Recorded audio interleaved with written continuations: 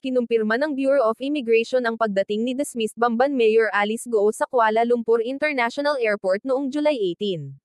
Isang malaking tanong ngayon ang bumabalot sa isyu, paano siya nakalusot? At higit sa lahat, sino ang nagpalusot? Sa ilalim ng masusing imbestigasyon, lumabas din na may naging lapses si Attorney Emer Galicia nang kanyang ipanotaryo ang counter-affidavit ni Guo noong August 14 kaugnay ng reklamo ng DOJ patungkol sa human trafficking. Ang nakakabahala, si Guo ay nasa labas na ng bansa nang ito ay isagawa. Ang ganitong pangyayari ay nagpapakita ng posibleng pagpapabeya, kung hindi man tahasang paglabag, sa tamang proseso ng batas. Kapag ang isang opisyal na may kinakaharap na kaso ay nagawang makalabas ng bansa ng walang sapat na hakbang o monitoring, hindi maiiwasang magduda ang publiko sa integridad ng ating mga ahensya. Bakit tila may mga butas sa sistema na pabor sa mga makapangyarihan at nasa posisyon? Kung hindi ito agad maaksyonan, maaaring magkaroon ng domino effect kung saan ang ibang mga sangkot sa katiwalian ay gagamitin din ang pagkakataong ito upang umiwas sa pananagutan. Ang papel ni Attorney Galicia ay lalo pang nagbibigay linaw sa kabuuan ng problema. Kung may lapses man siyang ginawa, ito ba ay hindi sinasadya o may mas malalim na dahilan? Kung hindi ito agad masisiyasat at matutugunan ng tamang aksyon, maaaring magdulot ito ng seryosong epekto sa ating justice system, lalo na kung palalampasin ng mga awtoridad ang ganitong uri ng kapabayaan. Ating panuuring ang mga highlights sa nakaraang pagdinig, dito lang yan sa Pilipinas Balita Now.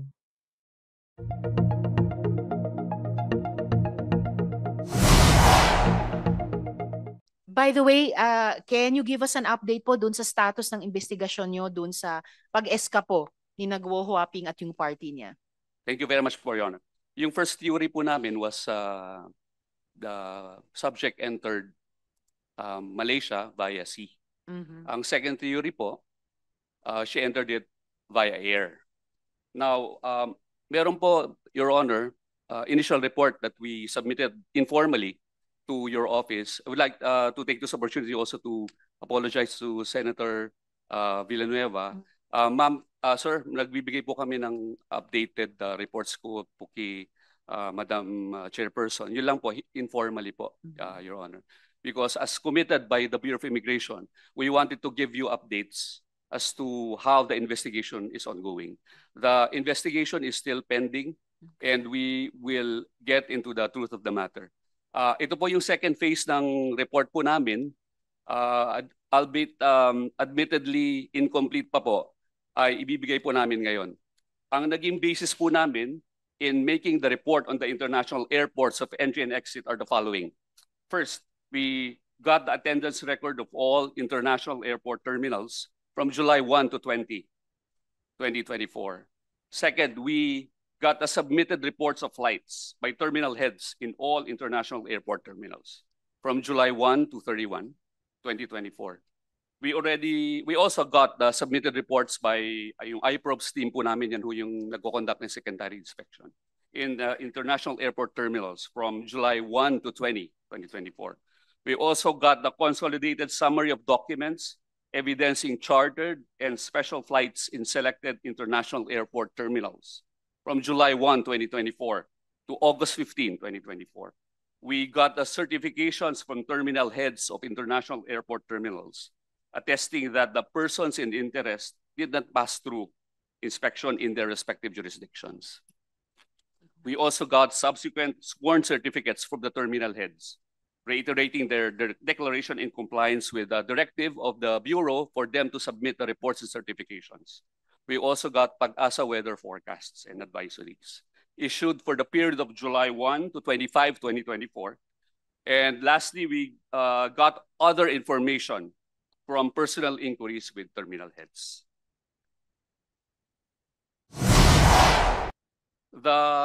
This report, Your Honors, can be provided to the members of the committee for your perusal and further study. If I may, Madam Chair, I think the million-dollar question is, in that particular documents that you were sharing with us, saan po doon yung unang na-citan sila Guo Huaping? If Your Honor would permit me, if I can continue on with the report, and then I will reveal it later. Please include that in the course of your full report. Thank you. One relevant data that we were able to gather was the July 2024 weather, Your Honors. Based on Pag-asa, there was no existing tropical depression or significant weather anomaly that may negatively affect small boat travel in the west and southwest area for the period July 1 to 15, 2024. However, relevant data will show that there may already be significant adverse effects in sea travel starting July 16 because of the buildup of Buchoy.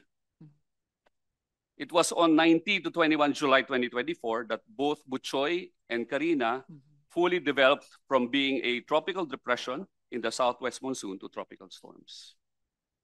Buchoy left the Philippine area of responsibility on 20 July 2024, while Karina wreaked havoc in the Philippines until 25 July 2024.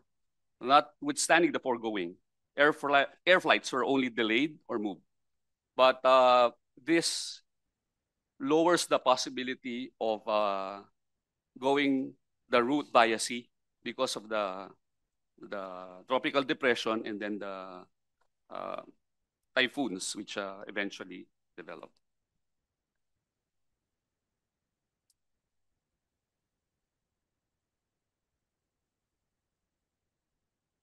In the analysis, we also focused on special flights, as taking a commercial flight would be highly risky, considering that the persons in interest are, high profile. So strict screening and surveillance, airports have strict security protocols, including identity verification through passports and government-issued IDs, making it highly likely that the persons in interest would be flagged during security checks. Flight databases and watch lists. The persons in interest have been included in an immigration lookout bulletin, and such issuance could trigger immediate effects and alerts to law enforcement. Madam Chair, if I may. Yes, Yes, sir. President If Pro I just Tempore. may interrupt, Attorney Yes, sir. Diado. Yes, po. You mentioned earlier that airports were very strict. Yes, po. All right. If, for example, I've mentioned this earlier in one of my privileged speeches, the persons in interest, especially Alice Guo, took a chartered plane, a private Yes. plane, in a small airport na walang kaap, walang representative of kaap, walang representative ng BI, wala talagang government official. Yes, po. That's possible, Your Honor. It's very much possible. For example, sa isang maliit na airport, halimbawa sa Naga, yung mga hindi masyadong ginagamit na airport, halimbawa sa Samar, may mga airports na malilit doon. Opo. Marami pong mga private airstrips, Your Honor, all over the Philippines. The exact figure is not with us, but we can confirm with But you cannot say that they are very strict because Yes. they are walang representatives from CAAP. That's How correct. can they monitor the flights over there? That's correct, Your Honor. Monitoring is going to be a problem in that case. And So it's possible. it's possible, very much That is possible. one theory. That it's possible for them, the persons in interest, to escape. It's very namin, pati po mga flying schools, may mga private airspace Yes. po dyan. Si Na pwede hong Kinumpirma gamitin. maraming pera ito, bayaran na lang yung kung sino man involved. Mhm. Di ba? Yes, Your Honor. Yeah. That's very much possible. And Thank the you, third SP Pro Tempore. Please continue. The third option, pwede pong hybrid. Meron pong flight and then merong via sea. But very telling, we have to consider, Your Honors, the passport stamps saying that July 18, 2024, the subject entered Kuala Lumpur International Airport. And then the other stamp po, which states that July 19 sa Sabah. I have to reiterate, Your Honors, that this is a pending investigation, ongoing investigation. And we had to do verification and validation on our own. And based on our validation, it was confirmed what Senator Hontiveros said, that the subject, Alice Guo, entered Kuala Lumpur International Airport on July 18 at 12:17. We thank Your Honors for pointing us Because in the right after direction. Senator Risa delivered her privileged speech that and revealed that Alice Guo was already in Malaysia, and then you denied it the next day. You were not aware of it. Buti pa si Senator Risa alam, kayo hindi alam. We would like to thank Senator Hontiveros Kaya Ontiveros nga, regarding that. ibig mo sabihin, mas magaling intelligence niya sa office niya kaysa sa inyo. Your Honors, Labo naman nun. we would like to thank Senator Ontiveros for pointing us in the right direction, but we had to confirm also on our own, Your Honor, and it But you corroborated. denied it the next day. Your Honor, That Alice Guo was still in the country after the privilege speech delivered by Senator Risa. if I may, Your Honor, I wasn't the one who denied it. I wasn't the YC yet, Your Honor. Yes, it was the bureau at It the was the bureau, time, yeah. and now we are hearing the report of the same bureau, their latest ongoing findings. Yes. And after she delivered her privilege speech that Alice Guo left the country, the next day you denied that she was in another country, that she was still here in the Philippines. Commissioner, I hope you understand why we feel very strongly about this. Yes, Your Dahil Honor, nung panahon I pong understand. iyon, just before we discovered and shared in plenary na nakatakas na pala si Alice Guo, I remember there was a hearing, pangako po ng BI noon sa amin, Yes, Your Honor. ni SP Pro Tempore, based on his questioning, na andito pa si Guo Huaping sa Pilipinas at hindi siya patatakasin ng BI. Yun pala at that time, she had already escaped. So, kaya po, I'm sure you can understand how strongly we feel po about this. At the same time, na-appreciate ko po yung the report that you are making to us now sa inyong ongoing investigation. It's good to hear. Kino-confirm nyo po yung information namin na talagang pumasok sa KL International Airport si Guo Huaping And it was July also 18. Yes, Your Honor. It was also stated that there is no record of entry into Sabah on July 19, 2020. Opo, similar dun sa napag-alaman namin na yung stamp supposedly entering Sabah July 19 was fake. Yes. Unlike po yung kino-confirm nyo na rin ngayon na genuine stamp of arrival at KL International Airport on July 18. Tama July po. 18 yung end report. Opo. There was a confirmation of the entry of the subject into Kuala Lumpur International Airport on July 18, Opo. 2024 at 12:17, Your Honor. And Please proceed po with your report. in the event that there are any mistakes made in the past, we would like to rectify that, Your Honors. And hopefully, wala nang repeat po niyan. Ang bubuin po namin hindi lang findings but recommendations, Yes, including Your Honor. through remedial legislation, ay Yes, para Your Honor. hindi na mangyari ulit yan Opo. in the hands of BI. Madam Chair, just to Senator clarify, Joel. that's the arrival you're talking about, Arrival July po. 18, Yeah. arrival in Yes po. Malaysia. So that was the first time you got this information that she's already out of the country. The sighting, the official sighting, official document that says she's no longer in the country. That's July 18 in Malaysia. We confirmed, we were able to confirm it. Yeah, that's the Yes. only. That's the first one. The first one, you realize that she's no longer in the country.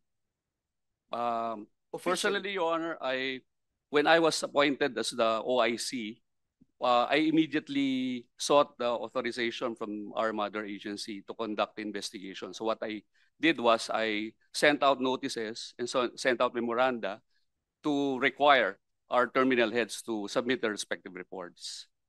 And the confirmation that we got from impartial third-party sources was only given to us more than a week ago, Your Honor. Yes, The SP Pro confirmation. Tempore. Yes. When did you get to know that Alice Guo already escaped the country? Is it because of the privilege speech delivered by Personally, Senator Your Honor. Ontiveros? Personally, Your Honor, or the Bureau? The Bureau po. The Bureau. I cannot speak for the whole Bureau, but I only learned about it on August 19 during the day. After the privilege speech of Senator Risa? Yeah, Your Honor, yes. That's the truth, Your Honor. Thank you for About the truth, Commissioner. And also for, Actually, as the Chair said earlier, updating the committee now about the results of the ongoing investigation. Can you complete your report to the committee for Yes, Your our Honor. full knowledge? We will complete the report, Your Honor. So pero for today, yun na po ba For yung today, maiuulat sa Yes amin? po, Your Honor. We can give a copy to the members of the committee, so for your study and perusal. Yes, Senator Sherwin. Madam Chair, just to pursue a topic. Confirmed, Commissioner, na July 18, 2024, si Ms. Guo Huaping arrived in KL 12:17 p.m. 12:17 hours po, so that would be noon. Noon time. So, and that stamp is authentic. What the third-party source said was, we can confirm that she entered She Kuala entered Lumpur because of International that, Airport. and the evidence is that stamp. We started off with the query with providing them with the stamp. Okay, and they confirmed that the stamp is authentic. They confirmed the entry, Your Honor. What's the difference? What's the difference? Isn't the stamp the evidence of the entry? Yes, Your Honor. O Yes, so Your pareho Honor. lang siya. Yes. Your Tama? Honor. Yes. Your Honor. So paano siya, anong sinakyan niya? It's an airport, so obviously it's an airplane. Yes, Your Honor. So what are the, I'm sure you've seen, siguro chinek niyo yung airlines arriving at that time? We are in the process of asking for the manifests to Okay. determine where she came from, where the flight to Kuala Lumpur International Airport. Pwede siya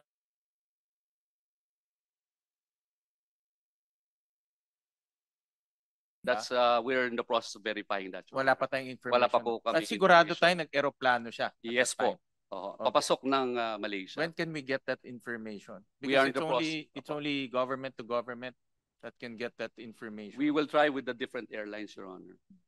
Can to get the the KL manifests. authority in KL airport provide that information? Alam nila lahat ng mga aeroplanong pumapasok doon eh. At that time, at that particular time.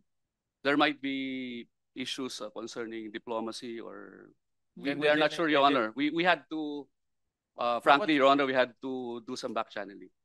Yeah, but what's the issue with diplomacy? It's only a flight manifest coming from an airport. Yes, Your Honor. I don't see the complication. At this point, Your Honor, what we can do is, or what we've been doing is requesting from airlines as to the copy of their manifest. Baka pag airline, ang dami eh.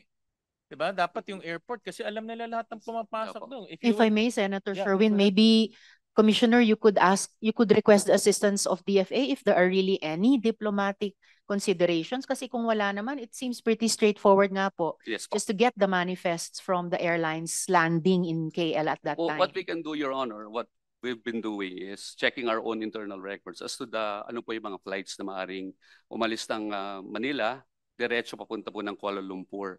Aside from that, we have been making representations with airlines para kung ano po yung pwede lang i-reveal in accordance with their flight manifest. But I think it's harder, sorry, but Senator Joel. Sorry, but I think it's harder, sir. Yes, Attorney Joel, no, with all due respect, parang it's harder. It's easier to go straight to the airport and find out anong airline yan. Is it Yes a po, Your commercial Honor. flight? Is it a private plane? We will do that.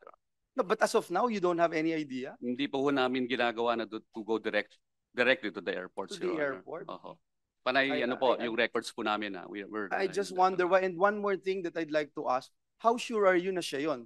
Because Guo and Alice Guo can't even, ayaw man niya aminin na siya si Guo eh. We had to go through channels, Your Honor, and it is a impartial third-party source. Which And we that can is cite. that is what you believe in, that it is really her who arrived Yes, in Your Malaysia, July 18, That's correct 2024. po, Your Honor. Madam Chair, if I may. Thank you, Senator Joel. Yes, and before I call on the SP pro tempore, I agree with Senator Joel. Rather than starting from here, Pilipinas, hindi pa nga ma-identify paano siya umalis, saan exactly, when, since na-confirm yun na po na she arrived in KLIA July 18, 12:17 p.m., then obviously it's easier to work backward Yes, from there. Kasi, and earlier, kinonfirm ko rin through our corroborating party in Malaysia, yung DAP, Member of Parliament, na genuine yung stamp, yung tinatanong din ni Senator Sherwin kanina. So I think it's easier to Yes po. start from the KLIA na alam niyong lumapag siya doon kesa mag-search sa maaring pinagliparan or sampahan niya dito sa Pilipinas. SP pro yes, tempore. ma'am. Yes, Thank SP you. pro tempore. Attorney Joel, kasi dito, pag uwi ng pasahero dito sa atin, tinatatakan ng immigration officer passport natin, Yes, po. arrival. Yes po, Your At meron sinusulat yung flight number. Opo, Your Di ba?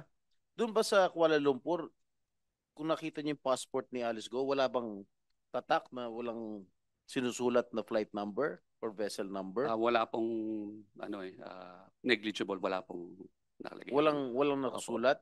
Pero meron blankong doon sa stamp nila, meron nakalagay na kung paano ka nakarating doon sa Kuala Lumpur. It's either through sea or by air.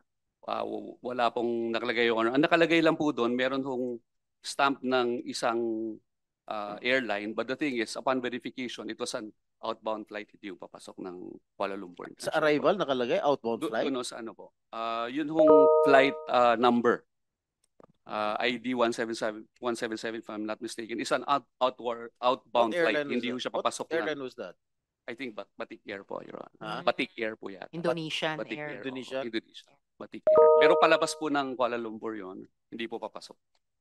Salamat, SP Pro Tempore. So, if kompleto na po yung report nyo sa amin of your ongoing investigation, Yes po, Your Honor. ano yung pinaka-conclusion nyo about the escape of Guo Huaping and her party? As of now, no? Ano yung preliminary conclusion She nyo? entered Malaysia via air. Via air. Via air. On So, July 18. Okay. She entered Malaysia via air. Yun yung malakas na theory. Are you sure? How many percent are you sure that she flew to Indonesia by air? Malaysia. To Malaysia. po. Malaysia. We're basing it on the confirmation as to her actual entry into Kuala Lumpur. So Based on that. the revelation of Alice Guo during the previous hearings that she went to Malaysia was via sea. It's totally false. If she went to Malaysia via sea, it might have been through Sabah. In there is no record of entry of Alice Guo into Sabah on July 19, 2024. There was a stamp in their passports, Yes. but it was proven to be fake. Yes. Hindi siya There's no nagmamatch. record of entry. Opo. So walang, as far as the BI is concerned, tama po ba, Commissioner? Walang record of entry ni Guo Huaping and her party sa Sabah Sabah po. on On 19 July 19, July. Wala po. 2024. So yung sinasabi din ni Sheila Guo during the first time that she appeared, na sinasabi niyang sumakay siya sa boat is also totally false. If you conclude that We might presume that, Your Honor. if you conclude that they flew by air, by plane. Yes, Your Honor. You might presume that, Your Honor. Thank you, as SP Pro Tempore. Yes, Senator Sherwin. Madam Chair, on the same topic, Commissioner, I suggest, kasi meron na tayong time, Yes, po. meron na tayong date, meron tayong stamp, we can also get the CCTV. No? I would assume that in KL Airport may CCTV yan. And then second, KL Airport, malaking airport to. Yes po, Your Honor. So pagtatanungin natin yung isa-isang airlines, it's like looking for a needle in a haystack. So it's we need to go to the airport. They have all the manifest. Lahat ng airline na pumapasok on that particular day, pwede nating kunin yung mga airlines and work. Tama nga, sabi nga ni Chairperson, work back para makita natin. We were tracing Kasi it back, Your Honor. That is an important clue. Yes po, Your Honor. Yung stamp on July 18. It's a clue that we can already start working on. Yes, Your Honor.